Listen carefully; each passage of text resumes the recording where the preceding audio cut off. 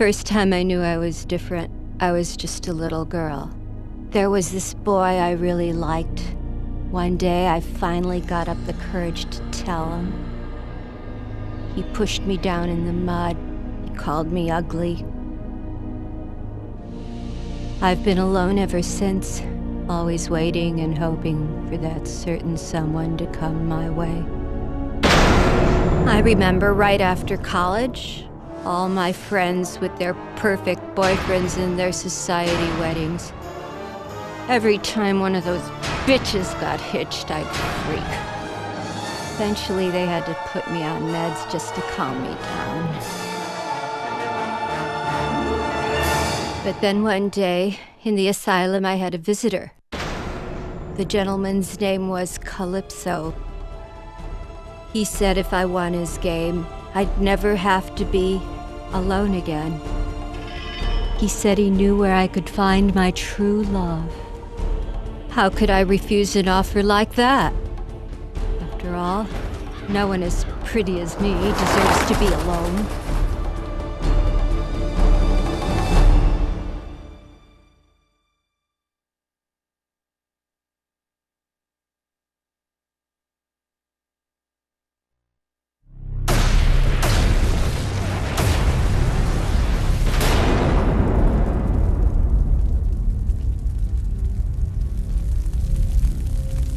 I was asleep for hours, dreaming about weddings. In fact, one very special wedding. I was one of the bridesmaids as usual. My friend Kristen, she was the one getting married. Can you believe what she did? She actually had the nerve to throw the bouquet to me, that little bitch. Looking back, I'm not sure it was such a good idea to come off my medication. Mary, Mary, quite contrary. You're just an ugly fat cow. I think that day, my heart just snapped in two, and I think my mind did the same. So I grabbed the closest thing I could find, and then I wasn't really sure what I did. If I wasn't going to have a man, then no one was. I dragged Kristen's fat, ugly body into one of the dressing rooms and bolted the door.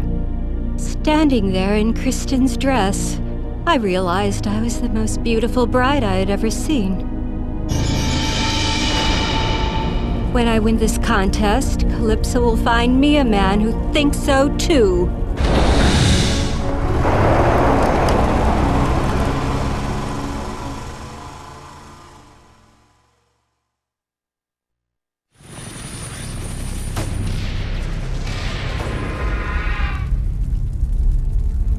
I'm sure there were quite a few sour faces in town when all the girls learned I'd won the contest.